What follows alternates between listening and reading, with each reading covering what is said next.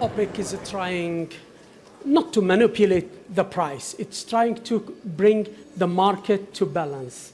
And when OPEC took the measure to restrict the production, if you like, from its end, plus some allied countries to OPEC agreement, it was meant to shave the excessive stock, which were record high, depressing the oil price. That depression of oil price led to what? Has it led to a better world economy? In fact, the worst record of world economy during that downturn of oil price. Now, during the journey of recovery of oil price, look at what happened. The balance took place already between supply and demand. The world economy is at its best now.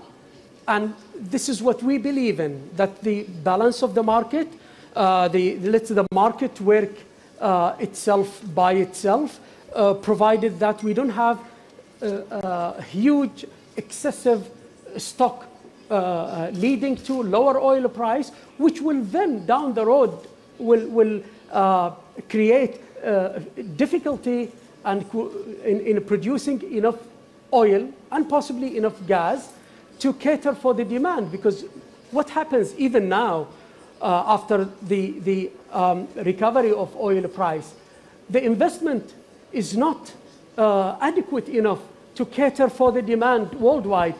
The investment in the oil and gas has not been commensurate with the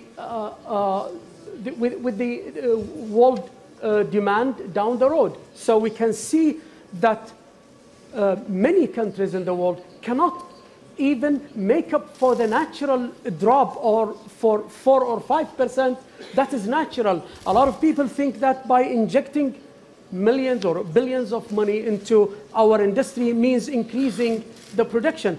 But in fact, a lot of it goes only to keep that level of production, because there is a natural drop. Unless we invest, we cannot cater for the natural drop. And we can see now a lot of countries, in fact, dropped their production involuntarily because of lack of investment. We need to re-inject more money, not only to keep up the plateau of the production, but also to increase it further to cater for the demand.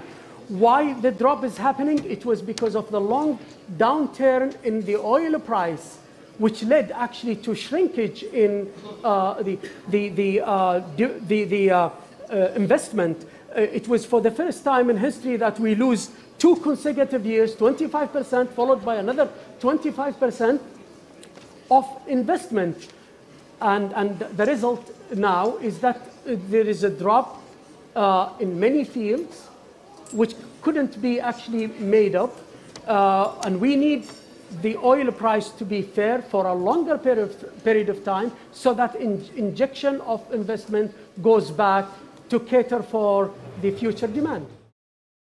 Hey everybody, it's Hadley Gamble from our new CNBC Middle East Bureau in Abu Dhabi. Thanks for stopping by. Now, to watch more, you can try one of the videos that just popped up on your screen. And don't forget to subscribe.